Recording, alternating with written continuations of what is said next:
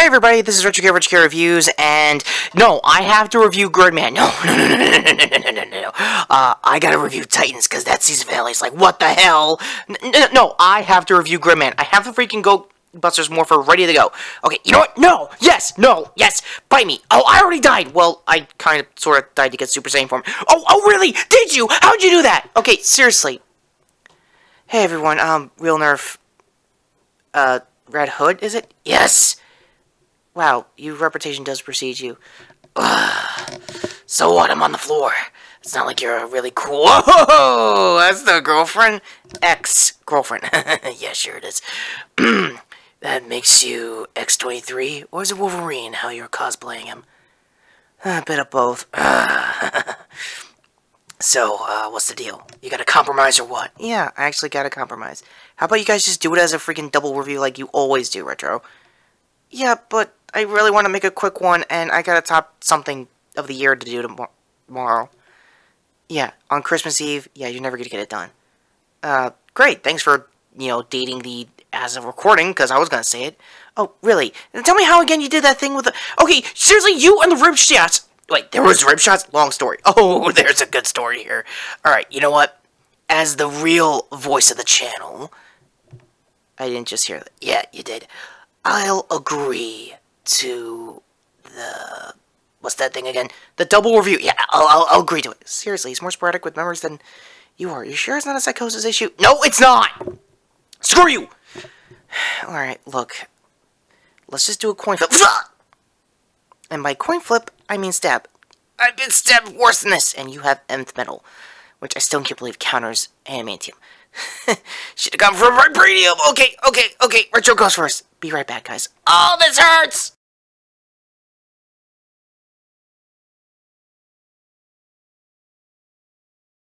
Well, never thought I'd say this, but I might actually want to date her again in 2019. That being said, access live action.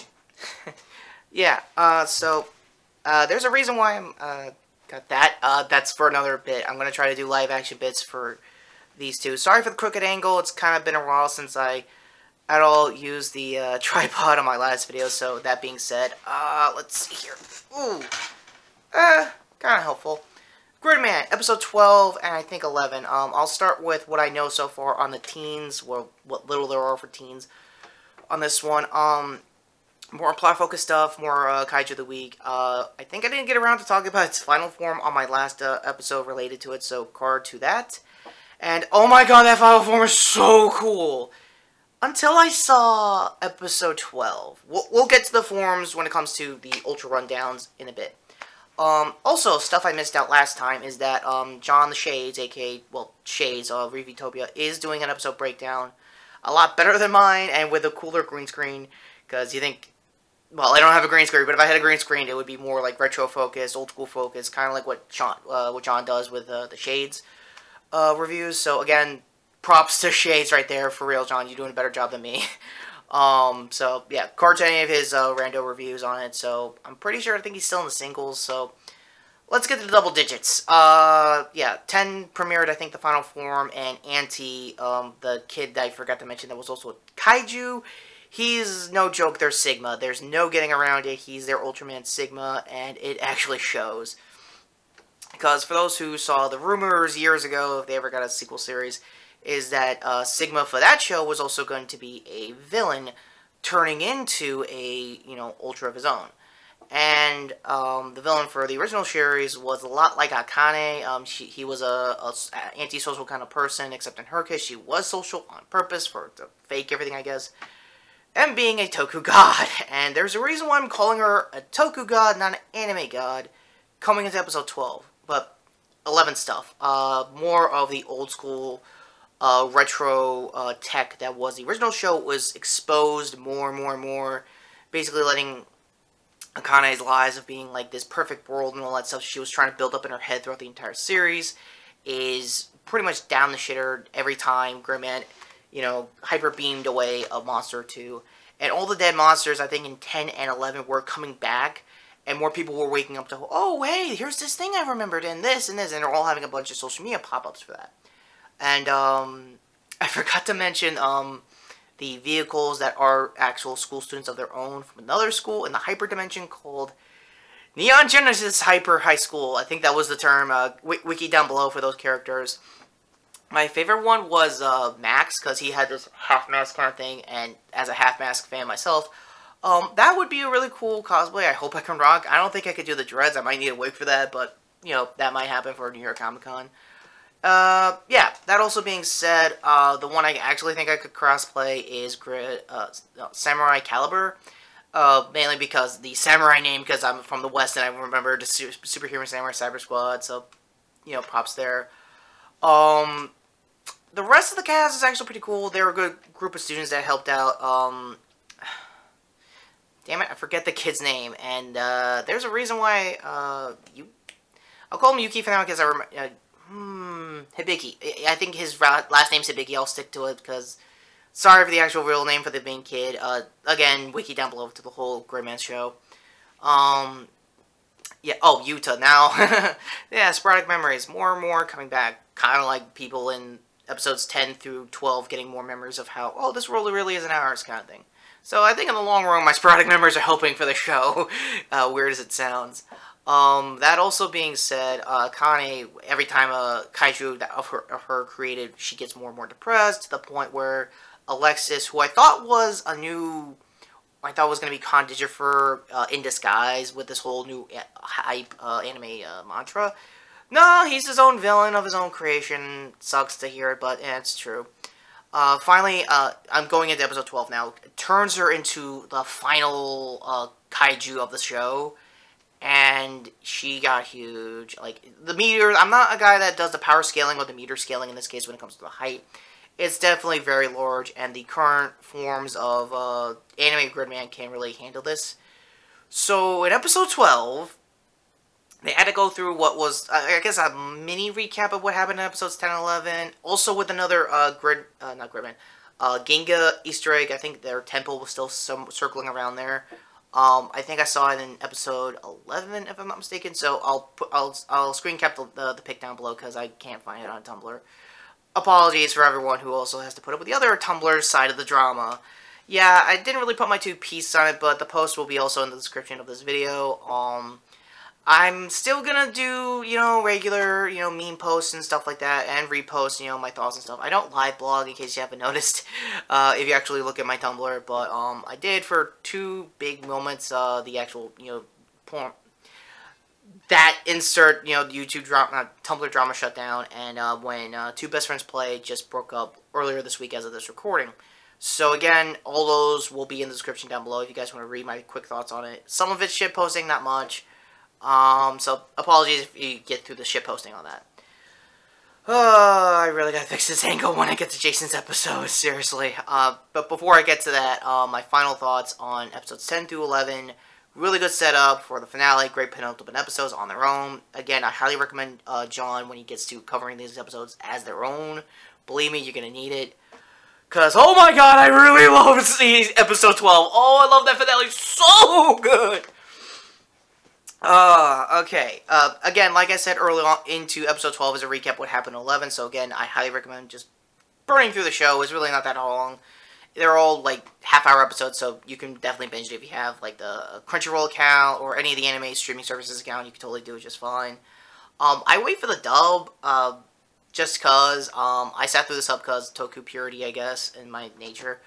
That also being said, I'm just gonna cut to the, good parts of the fights. You get True Gridman, aka the Toku Gridman, and they played, the original track when he was starting to fight Alexis, and I loved it. I kind of risked it the last time I did a Gridman review. I'm not gonna do the actual theme again, I'm sorry. I might try to do the end theme since I am talking the final episodes here, so, again, fingers crossed if any of them happen and if YouTube allows it. I didn't get any copyright shutdowns, which is the good sign of it, but the bad news is it's growly. It was disjointed because I was still using, you know, Movie Maker, in case you haven't seen my editing skills the last, you know, year and a half here.